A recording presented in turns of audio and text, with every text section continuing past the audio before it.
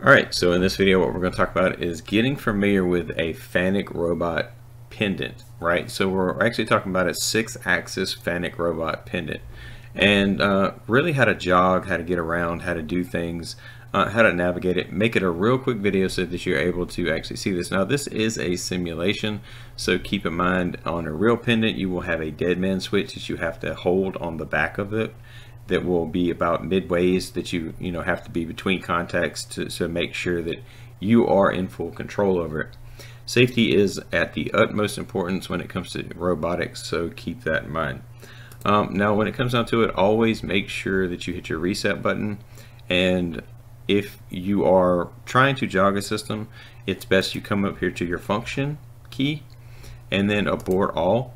Now that's generally speaking because the robot will have already been in command for to be running a set program, and what you want to do is you want to actually abort all programs.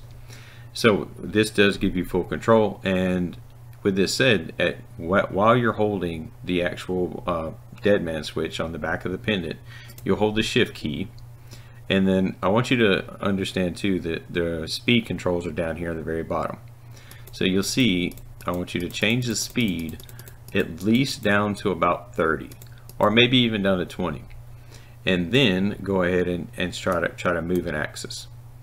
So, and the reason I say that is because 90% of Fanuc robots are working in very tight areas, and the reason I say also to do that in low speed is so that you know exactly what direction that you will be traveling. A lot of times this thing is very simple because an X plus is obviously one direction and an X negative is in the other direction. Now we're moving axis 6 down, or axis 1 down here. Now that's the base, so you can see that. And the reasoning again behind moving slow is because sometimes I've seen these robots be mounted upside down, where they weren't on the floor, they were actually upside down, so it actually made everything a little bit different as far as distorting which way you thought you were going. So just keep in mind the X joint 1 down here is the base. That's going to be axis 1. Joint 2, which is we're going to move the Y right here. This is going to be right here, and we can speed this up now as we go, right? We can speed that up, move that back and forth, make sure we do have full command, and we are actually doing that right. And again, when it comes down to it, now we can do our third axis, which is our joint 3, and you see what that specific axis does. Now again, this would be again with you holding the shift key and also the dead man switch. Now the next 3 axes are going to be moving the end effector, which one is one is joint 4, and that's right here. The next one is going to be moving it up and down, which is axis 5 or joint 5, and the next one is going to be the end effector. I'm not going to jog it because you can't see the end effector itself, but if you had an end effector on there, and if we had an end effector on this example, you could easily see that moving back and forth.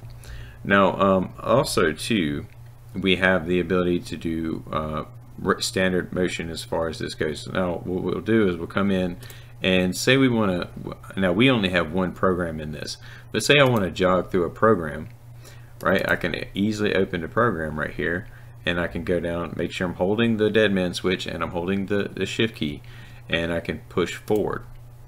Now this is going to automatically run that whole code, so just keep in mind that this is going to automatically run the complete program that you have selected.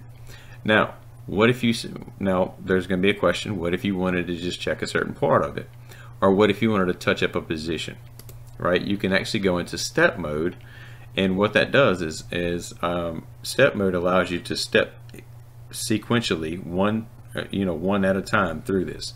So if I go forward, and it's going to go to the next position. Okay, so that's position 2. If I go forward again, it's going to go to that. Now if I wanted to go backwards, I can do that as well, so keep that in mind. So if say for instance you went forward and you said, okay, that there's a problem right there, I need to touch this position up. What you can do at this point in time right here is you can come over here and you can jog that axis, right? Let's just say we want to jog this a little bit forward over here, and we wanted to touch that axis up. So now we've recorded a new position for over here. So now if we go and run that back, we're going to go to a new position right here. And then if we move it forward, we're going to go down to the same exact position we had before. So just keep in mind, again, and this is all controlled by speed, right? So you can adjust the speeds as fast as you want to. I highly recommend you do this slowly. You do not do it fast.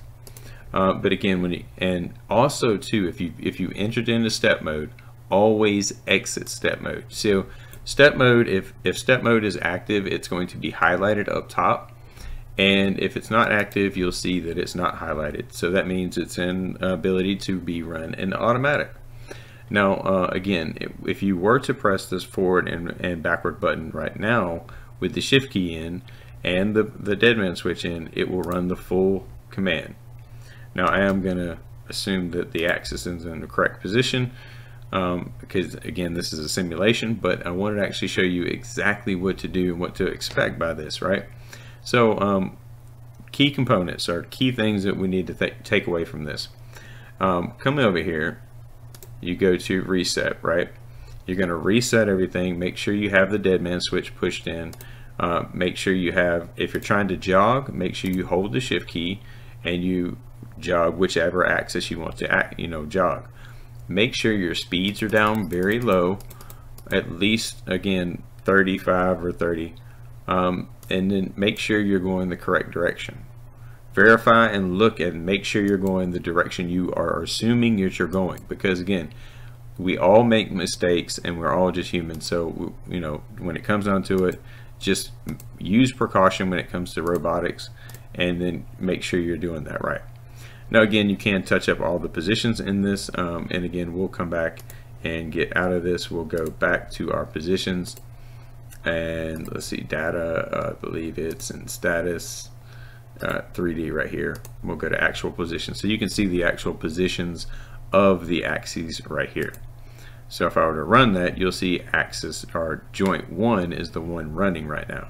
So you see that? The joint 1 is the one running, and we'll stop that. And if we want to run joint 2, we can run joint 2. You can see that. And then joint 3. So now you're starting to kind of get the understanding of that. So now, just understanding the 6-axis robot and the way each axis or joint is, right? Joint 1 being at the bottom, joint 2, joint 3, joint 4, 5, and 6 are all doing basically the arm and the end effector and whatever tooling you have on there. So basically what I wanted to get you familiar with is how to actually jog and use certain key functions, and actually being able to troubleshoot and move around inside of the actual pendant. All right, so with that said, hopefully you learned a lot from this video. See you guys on the next one.